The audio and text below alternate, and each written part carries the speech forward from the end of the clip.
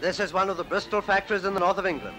One plant which is working for the Ministry of Aircraft Production, turning out Hercules engines for Beaufighters and the giant Sterlings. 14 cylinders go into this type of engine which develops thousands of horsepower. Every cylinder goes through several pairs of skilled hands for stamping and drilling and tapping.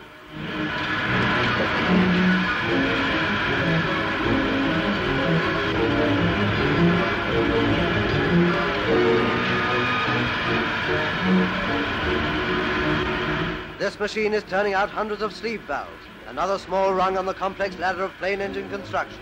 Propeller shafts, another steel machine that spins and drills with endless energy, building the speed and power of the Royal Air Force. It's a tough job and it's a vital job in these factories. It's a job that calls for tireless drive and unswerving determination. But the British Empire boasts the finest Air Force in the world. The men and women in the factories give that Air Force the world's finest workmanship.